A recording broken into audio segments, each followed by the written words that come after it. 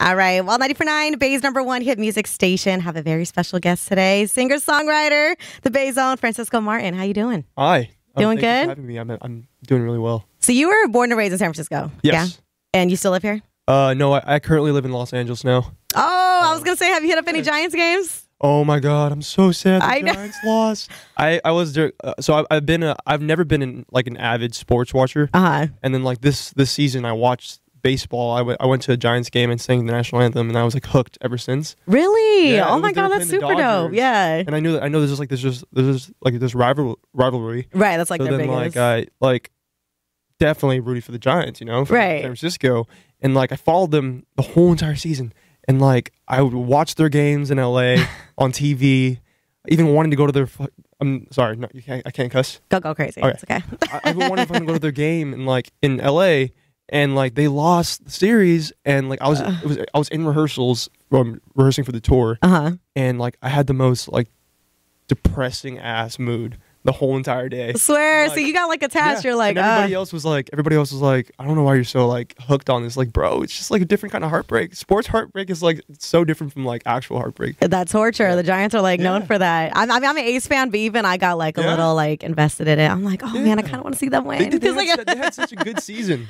Right. Good season. Like they'll catch them next season. But I'm very happy for the Dodgers. Although I'm not a Dodgers. I know, because you're like surrounded by all the fans now, right? Over there. I live in LA now, so I just conform to being a Dodgers fan. But like, nah, Yeah. I can't do that. I can't do that. It's like such a big Oh, let me switch, tell you especially this- because they're the rivalry. Yeah, let me tell you the story. I was at a Dodgers game with my friends, and like hated being there. So then I was like pretentiously wearing a Dodgers hat, and like knowing that I wasn't a Dodgers fan. You're a good sport for that. Yeah, and then like I got something like pissed me off during the mat of the game, and I threw my friend. I was like, I don't want this Dodgers hat. I threw it in the trash can. Stop. And then my friend picked it up in the trash can, and I was like, I don't want it, bro. I don't want it. And then like he was like, all right, I'm gonna throw it over the stands, and he threw it over the stands, and then some girl like caught it. Oh my Like, God. she turned around like, who the hell threw that? And then like I was like, it's a free Dodgers hat, bro. Right, you Like, should be happy. hate, You no came hate to up. the Dodgers. I just love the Giants, and I'm like super sad they didn't make it this season, but it's fine. And yeah, we'll get them next time. You should redo that, throw in the hat in the trash can. People will love you for that. Right? Yeah, I gotta stay close to home, You got to do it. And I mean, you definitely had the whole Bay Area rooting for you last year when you Right. were on American Idol. I mean, Yeah. you were top 5. How was that whole experience? I mean, that's such an iconic show. It's a very iconic show, and I am so happy. It's almost weird to even think that I was on Idol because it was not so long ago, but it felt Right. really long. And just being on the show was just this like very long process and very stressful. I mean, I think I like people say it's so stressful, but I think I was like ignoring all the stress and just, Yeah. like, going with the flow, which kind of worked in my favor a little bit because while I was on the show, like going through the rounds and stuff, like it didn't feel as like intimidating as it seems. right. Because I kind of went in with the mentality that like, oh, I'm just here to sing and like do me, not compare myself to other people, and like Right. just kind of go and just do it. Can And it if they get like me, they'll- really competitive and like on the outside? Is there a Oh, like- team? Like how the. I feel like I got the only time I saw like competition was with like the diva singers when they were like kind of just like trying to out sing. I'll sing each other. Yeah. Everybody else was just really chill because like the good thing about this season, the season I was on, there was a lot of artists and singer songwriters. Right. That, like everybody was just so down to share their music, and like we had like little writing circles and like. Oh, that's songwriting so circles. dope. I'm sure it's Yeah. like great networking experience It too, was right? Great. And like all of them became like my best friends in LA. So like we just kind of like make music together now. Like, Oh, and you guys all still talk to each other and everything? I'm like one of my best friends forever is Louis, and Julia and like Wyatt Pike from the previous season that just happened. We're all really good friends, and I'm so grateful that I found like my tribe in LA. That's super dope. How was it like being in front of freaking Katy Perry and Lionel Richie? Like, Katy Perry has like, the most beautiful eyes. Like that. yeah, were you just like distracted by her beauty? You're Striking, like- but beautiful. And like I Yeah. almost felt like really. That's the only thing. I know I said I wasn't intimidated, but I was intimidated by her eyes because they were just so striking, and they were like this. I think they're blue. I don't know. I might be wrong. Yeah, they're blue. Right. Just, like, striking Maybe like blue hazel, eyes, just blue staring hazel. at me. Yeah. And like I don't know. She's part of the reason why. Like it was just really hard to like not look at her and not be nervous. Right. Yeah, I'd be freaking out. I'd be Yeah. like, oh my God. I wasn't starstruck per se. Because I love Katy Perry and I grew up on Katy Perry's music and stuff. And like, Right. grew up on Lionel Richie's music, obviously because my parents and stuff, and he's a legend. Right. And like seeing all those three judges like at first, like, up in person, like really close, like really made me nervous, and like I couldn't control my nerves, so I just basically like went with it, and I was and like kind of accepted my fate of like, all right, if I don't get through, and it's just gonna be this really bad audition of this kid sweating his balls off. You're like, I gotta get it together. You're like, if I'm gonna keep doing this. Luckily though, when I sang that, I'm talking about the organ audition, when I sang and like opened up my mouth, like my vocals saved me. Right, I was watching, they were like blown away, because I remember they were like checking your pulse and everything. I was like, oh my God, do they have to do all that? Like, they were making me nervous. It made it worse. Honestly, like them coming up to me and touching me, like made it worse. Literally watching it, I was like, this is giving me anxiety. I was like, bro, they're doing so much. Enough. And then they came in, and I was like already, and they came up to me, and I was way more. Because you almost didn't even know what they're gonna do. I was like, oh my God, why are they walking up to him like that? I was like, why y'all so tall? Right. I did watch that first audition. I love that you chose Maggie Rogers. I'm obsessed with her. I like love Maggie Rogers Alaska, especially her in a past life. So good. Have you ever met her? Like, I haven't met her, but we talked a little bit in the DMs a while back while I was on Idol and sang her song. Shout out to you, Maggie. You should follow me on Instagram if you haven't yet. Yeah, I'm kidding. Love that. Okay. I love You're like, we're besties, her basically. Music literally changed my whole perspective of music and like my own music and writing. Like, she's the reason why I started songwriting. Really? I was going through a really dark phase in 2019 before Idol and all that stuff. And like when I found her in a Coachella set list, I looked up her name and heard Alaska for the first time. The first song I heard, and I was like, oh my God, this is a breath of fresh air.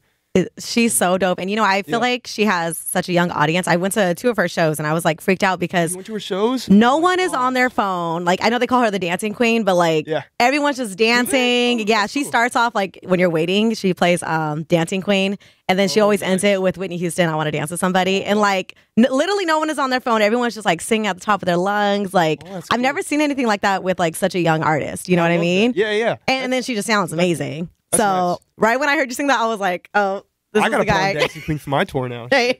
He could be the dancing king. You guys can have like a whole dance duo. Dancing prince.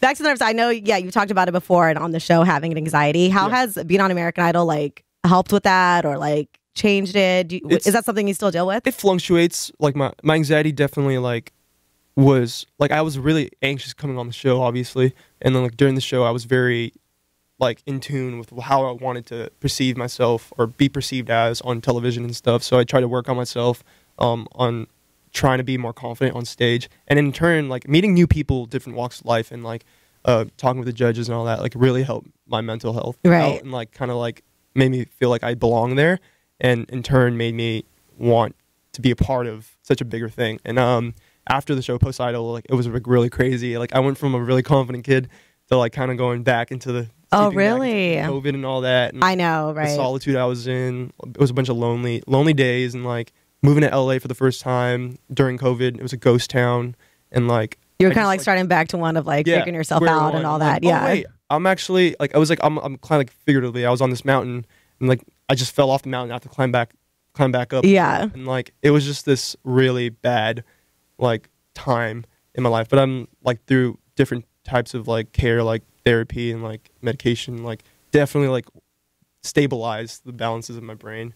But yeah, I'm like way better now, and I'm very grateful that I was on the show, because without it I probably would not be here. So I mean, you even saw it improve throughout the show. I remember Katy Perry was like, I don't even recognize you anymore, and she's like, but that's a good thing. You're like, yeah. I was like, is that a good thing? It better be a good thing. I love how they're always comparing you to Bruno. Do you love that, or is it like, are you like, because we're Filipino, I grew up listening to Bruno Mars. I used to drum Locked Out of Heaven, like saying like, wait, what is it? When it was like, your sex takes me to paradise or something like that, when I was like 10 years old. Oh my, you're like, I should not be singing this. I'm like, does my dad even care that I'm singing this right now? Bruno's the man. He has so much swag. I mean, if you could perform with Beyonce and like not be overshadowed or anything, like I think that's like set in stone. He's a virtuoso. So wait, you actually were drumming before you started singing, right? Yeah, that was my main instrument, still is. And my dad's the one who like kind of bought me a Costco drum set one night when he had like weekend bands, and like I was banging on the walls.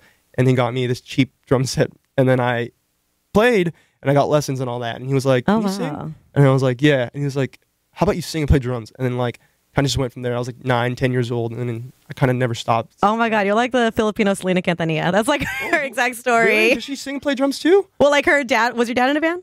Yeah. So his dad was in a band, and he like forced the kids to like become a band and sing, and like, well, he had the sister on the drums, not her, but still, he was like, "You're gonna sing." That's how it is, right? Yeah. That's basically what happened, because my brother played the bass, and my dad played the bass. Oh my sister gosh. was like the backup singer, lead singer. My dad was a guitarist, and I was the drummer, singer. So it was a whole family band. That's so dope. The actual bands and like gigging every weekend with different session musicians in the Bay Area. Oh my gosh, that's so cool. I was also watching your you just dropped the lyric video for If You Need Me. Yeah. That's such a beautiful song. What was the inspiration behind that? Well, thank you, by the way. That was pretty nice. The inspiration behind If You Need Me was like I was just sitting like I was really kind of like sad over this little thing I was going through. I kind of left on bad terms with this one person and then like sat on my couch and like kind of was just thinking in my head. And I know I wanted to write a song and I didn't want to write something super sad and like kind of just like super just depressing. Yeah. And like I heard John write you a love song. Yeah, you're like, exactly. You're like this is not gonna be sad. Yeah. So John Mayer, who's one of my biggest idols, yes. told me. I mean, not told me. He never talked. He never spoke to me. That never happened. He messaged me. Yeah. In my head, he talked to me. Right. But he said in an interview once that like I had this song in my head before it was even written, and I was like, I thought that was the most pretentious thing that someone said, a musician said, and then you're like, I felt that. Yeah, you're like, then you got it. Yeah. I thought about it in my head, and I was like, oh, this like is what he was if you talking need about. me, I'll be around. And then like had the whole structure in my head, and then wrote it right after that. And it took a couple months to like get it finished because I was in Nashville, in and out, and like I finished it in Nashville, and produced it in my Airbnb in Nashville, and became the record. Oh so, man, yeah, it's basically about like being the bigger person, being the bigger man, and just like being around. Whenever you need, whenever that person needs you. And to me, it's a universal meaning now. When I listen to it, I think about my mom a lot because we're like kind of like we're not far away from each other, but we don't live together anymore. My mom really like likes to hover over me. She loves me a lot, and I love her too. And it's just kind of like like as we grow older, like if you need me, I'll be around. It's kind of just it makes me feel. It's a comfort song for me. I feel like for anything like relationships, friendships, family. It's just that's dope part of me. So like you wrote it for something, and then it's gonna mean 20 different things to someone else. Yeah. Exactly. That's the goal, right? Yeah. I love that. And you're kicking off this tour. Yeah. I know you got I've peeped a little Band-Aid going on underneath that hat. What's the story? Yeah. Oh my God, that was so bad. Wait, where was the show at? It was at Holy Diver in Sacramento. Oh, in Sacramento. Okay. Yeah. This is the first show. My first show, yesterday on tour, and it couldn't have gone better, guys. It was the best. It was the best time. I ran up on stage, didn't know there was this huge speaker next to the staircase. Ran into it, and like how people when they run into things or they hurt themselves, they have to take a breather, a minute. Right. I literally, I kid you not, like 0.5 seconds later, it was like, I'm good. Ran up to my this guitar, is fine. Started singing, and all of a sudden there's just like the lights come up. There's this big bulge, egg-sized bulge on my forehead. And it's bleeding, and like I didn't know it was bleeding, and then like the only crowd's reason just why like, was wrong, I don't think you're good. I was looking at the crowd like singing. I was looking at this girl, I was like, oh, like she's kind of cute, and then like she goes, and then she just stares at me like she gives me this really weird look, like she was like, and I was like, what? Do I look ugly or something? Right. Is there something on my face? And then all of a sudden, like my manager runs up to me, and she's like, you're bleeding. I'm like, no, I'm fine. Like, I'm chilling. Like, why are you? This is all in the middle of the show. Yeah. You're like, I'm singing. It's chaos. It's like, everybody's like, she's like, no, you're about to pass out. What's going on right now? Like, I'm chilling right now. Like, so much adrenaline. And I'm like, holy shit. Like, yeah. No, you're actually bleeding. I'm like, look. I'm like, oh my God. Like seeping through the cut, like going down my face. Like it was really bad, but like I knew that I was gonna play the show regardless, and like everybody was there to see me. So you kept going. You got cleaned up, kept going. Set. I even did a couple more songs at the end. Oh my gosh! It was a trip, but you're a savage. Yeah, but it's a story to tell when I'm like 50 years old, 6 years old, like telling my grandchildren. Yeah, when I was an artist once and like had a tour, my first tour night, like I literally like got hit in the face with a speaker. But it was my own doing. I knew it was my fault, and like I couldn't do anything about it. It was there. You're like, why didn't anyone tell me that was there? Yeah, I always the positive. The positive is that like I'm on tour, surrounded by really good people. Fans came to see me. Yeah, and, like traveling, essentially on. Like for me, it's great. So I looked at that and looked. You have a great story. You have a transition now to Swollen. Like yeah, exactly, right? You're set. Okay, as part of your show, and then you have a show in the city tonight. I have a show in the city tonight in your hometown. Yeah, my hometown. I'm really excited. So it's I don't know, like something about San Francisco. I used to really like. It's one of those things where I need to get out of my town, like kind of just like figure it out. But then like as I kind of like started to progress in LA, like every time I went back to San Francisco, I'd be like, oh, I kind of miss this, and I like coves here and there. Like, get a little homesick. I was in Nob Hill like last time I was here, and like it just felt really nice to be around like an area I was like essentially grew up in. Right, you feel more comfortable. Yeah, and like I like noticing all the like little things I didn't notice before when I was a child and stuff, or like a teenager. Like going back to my high school in Pacifica, like it's just like really weird for me to like look at everything in my life now. I'm like, oh wow, this is so weird. Like I was about to be like a college student, like studying pre-law. And now I'm here like, you know, grinding out as an artist in LA, and like it's just it's a humbling experience, and like it's weird how life can take you on a different path. And like so quick too. It's like literally last year was American Idol, and now I'm on this tour. Yeah. It's crazy. It's great. And I wouldn't trade it for the world. I love that. Amazing. No judgment. Random question. Yeah. Who has better tacos, LA or San Francisco? Ooh.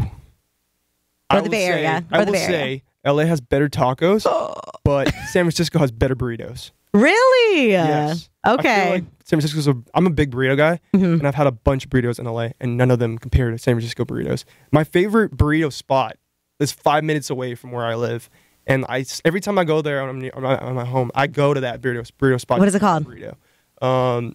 Daisy's Taqueria. Oh, I've never been there. It's this family-owned restaurant, and it's like super small, but like they make the best burritos how I like them. Oh, like, now I'm every single time I go to LA, it's like it's kind of like mediocre, but the tacos there are like spectacular.